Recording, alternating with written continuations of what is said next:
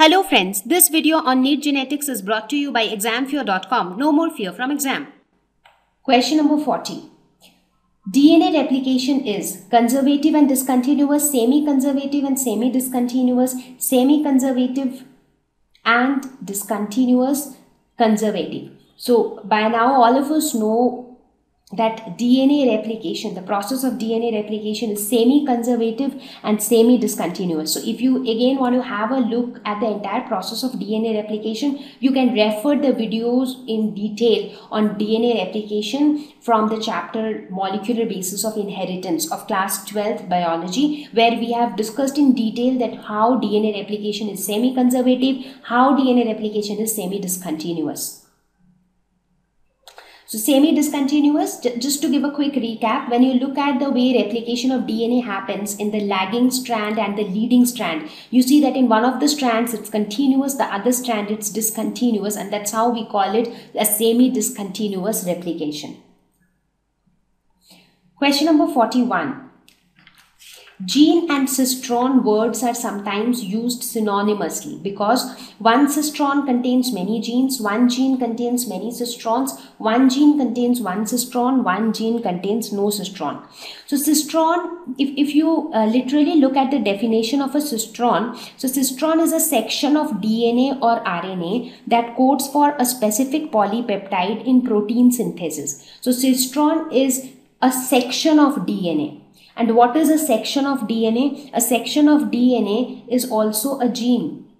So basically, cistron and gene are synonyms. I mean, it's the same because one section of DNA is a cistron. A particular section of DNA is again a gene. So one gene contains one cistron. Question number 42. The following ratio is generally constant for a given species.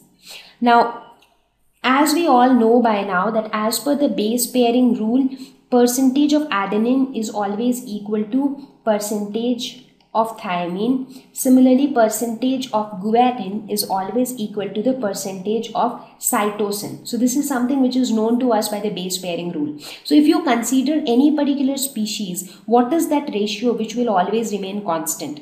So that ratio is A plus T divided by G plus C. So this ratio always remains constant because A and T, they pair up together, G and C, they pair up together, and also their respective percentages are the same. But when you divide them, the ratio that you get, that is constant for one particular species. Now it ideally should be 1, but it is not really 1 for all of them. It varies in the range of 0.4 to 1.9. So in this case, which is the right option? G plus C divided by A plus T. A plus T. So it is as good as if I say that the ratio 1 by 2 remains constant for all of them. So it is as good as saying that the ratio 2 by 1 remains constant for all of them. So because we are not talking about the numbers as individuals, we are talking about the ratio. Question 43. One gene, one enzyme hypothesis was postulated by, so this was postulated by Beadle and Tatum, and one gene, one enzyme hypothesis stated that each gene produces a single enzyme. One gene produces one enzyme which affects an individual step in the metabolic pathway. So that was one gene, one enzyme hypothesis. Now besides that, you also have a couple of other scientists' name here like Hershey and Chase. So I'm sure all of you remember Hershey and Chase experiment, which clearly proved that DNA is the genetic material. When you talk about R. Franklin, he is a famous X-ray crystallographer, and he is known for his contribution to understand the molecular structure of DNA.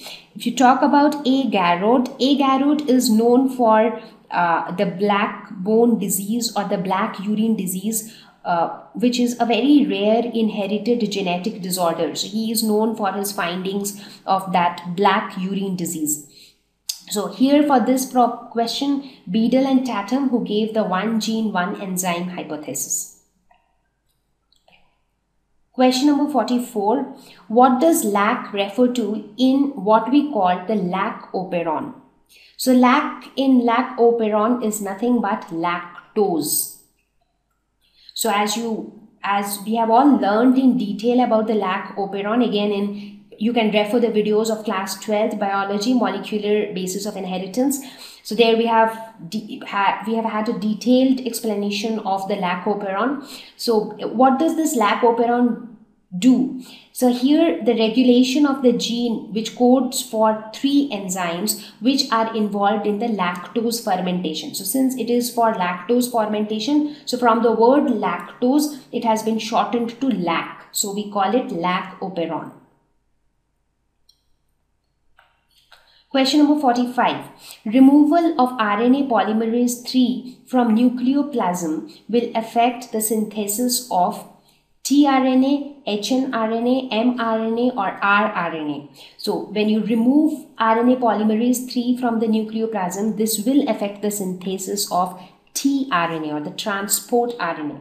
So again, as I mentioned before also, for detailed explanations of these topics, because these are all lengthy topics, so if you really want to understand the exact stepwise synthesis of RNA from DNA and then synthesis of proteins according to the RNA sequence, please refer class 12th biology videos of molecular inheritance. Thank you. Please visit examfear.com for free quality education. You can learn with a simple 4-step learning process wherein you can watch video lessons, you can ask your questions, you can refer notes, and you can take a free online test. We have content for class 6 to 12 on physics, chemistry, mathematics, and biology along with practical videos. So please subscribe to our channel for daily updates. Thank you.